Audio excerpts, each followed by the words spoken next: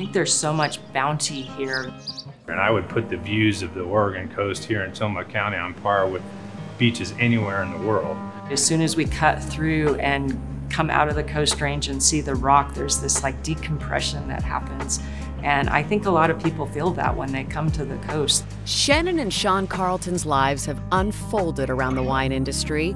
They built careers in Napa, met at a winery, and got married at a vineyard.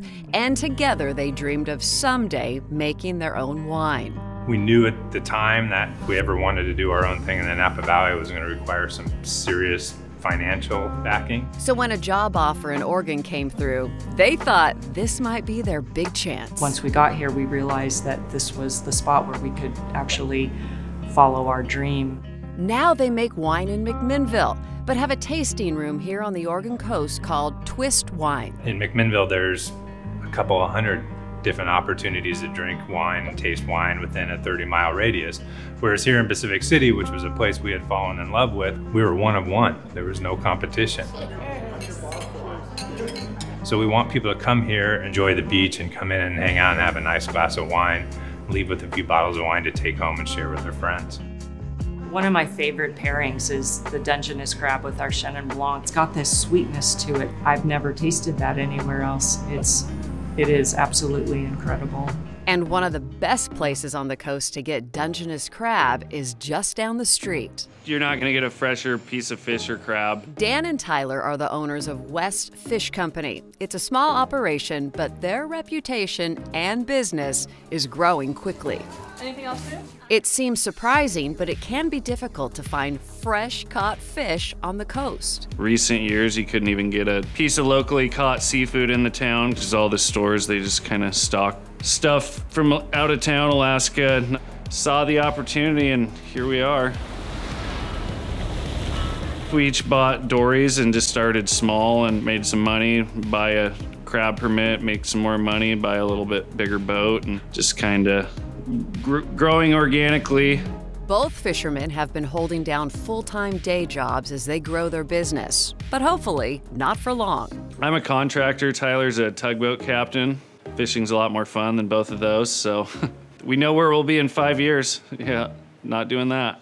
They're up before daylight trying to catch crab, salmon, tuna, halibut, and rockfish. When one bites, the springs start pumping and you pull them in with your hydraulics and then fight them by hand for, you got about 3 fathoms of leader that you hand line them to the boat with and then gaff them. We're only fishing day fishing, so the fish we catch the previous day is getting sold here the next day, whereas a lot of bigger boats, they're out for several days at a time, and it's could have been caught 5 or 6 days ago, where our fish is in the case the day after it's caught, and that makes the quality hard to match. Dan and Tyler are also proud to be carrying on the local tradition of dory boat fishing. Be 50, 100 commercial dory fishermen on the beach back in the 60s, 70s. It was really a boom town back then, but now there's about a handful. Most of the commercial fishermen are a lot older, so it's important to have some people in the younger generation keeping it going.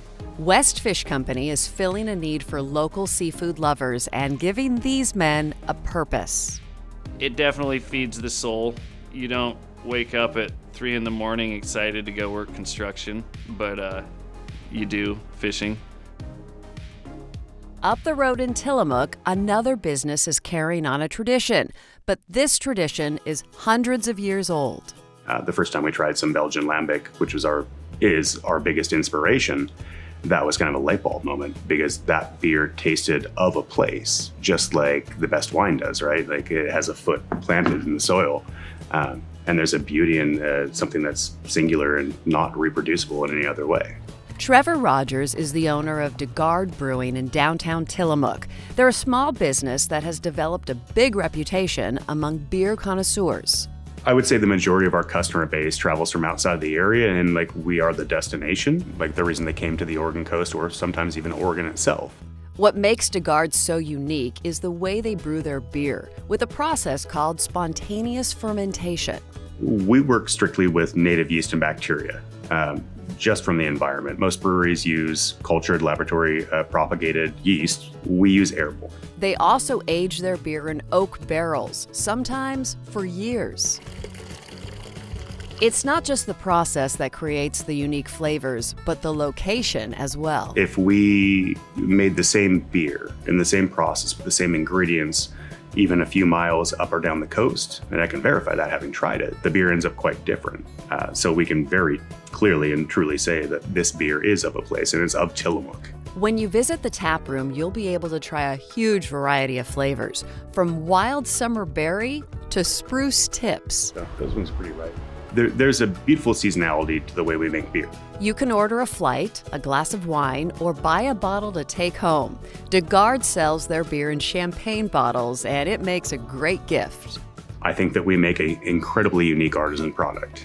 It may not be for everybody, but our beer and our wine are, I think, fantastic and not replicated exactly anywhere else. They couldn't be, because they speak very truly of where they're made at. And I think there's a beauty in that that's worth at least trying.